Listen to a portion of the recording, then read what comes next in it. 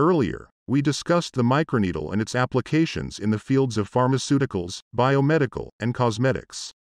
In this video, we will learn about the types of microneedles. Microneedle are classified into two different groups based on the fabrication strategy, i.e., in plane microneedle and out plane microneedle. Concerning the facts of drug delivery, the microneedle are classified as solid microneedle, hollow microneedle, coated microneedle, dissolving microneedle, and hydrogel-forming microneedle.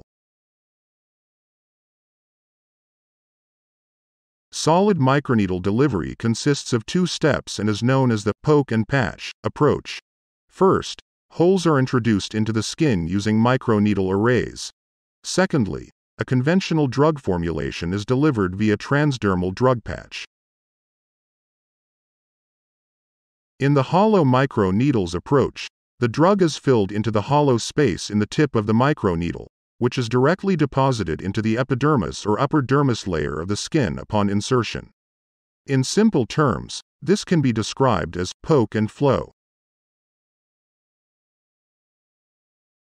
Coated microneedle follow the coat and patch approach. Here, a drug formulation is coated onto the microneedles prior to application into the skin. Penetration into the skin allows the coating to dissolve. Thereafter, the drug is deposited into the skin.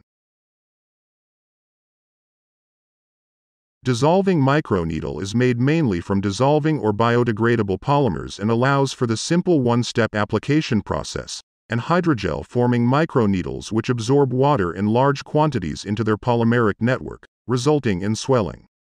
The mechanism of dissolving and hydrogel-forming microneedle drug delivery is termed as poke and release.